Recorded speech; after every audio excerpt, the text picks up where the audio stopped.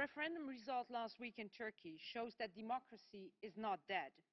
On the contrary, despite the unfair electoral environment, the intimidation of the no campaigners and the massive control of the media by the government, half of Turkey's population showed that they are ready to push back for the democratic future of their country.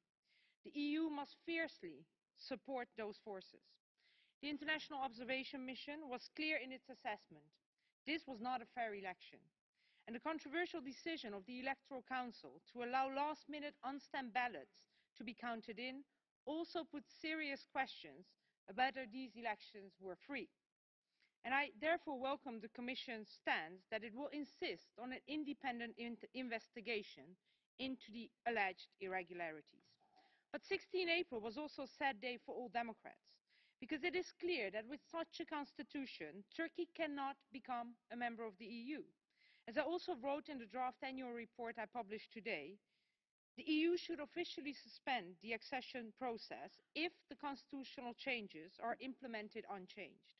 Having said that, we have to be vigilant that justified criticism on Erdogan's policies does not turn into anti-Turkish sentiments, as we sometimes unfortunately see in this House.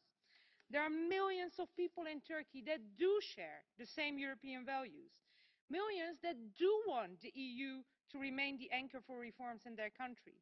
And therefore, I also don't agree with those in this Parliament who propose to scrap Turkey for once and for all as an EU candidate country. Also in Turkey, changes are possible in the future. And I continue to believe in a joint future for Turkey and the EU, but I'm also realistic to acknowledge that this is unlikely to happen under the current political leadership in Turkey. Even if talks are suspended, Turkey-EU relations remain to be in our joint interest.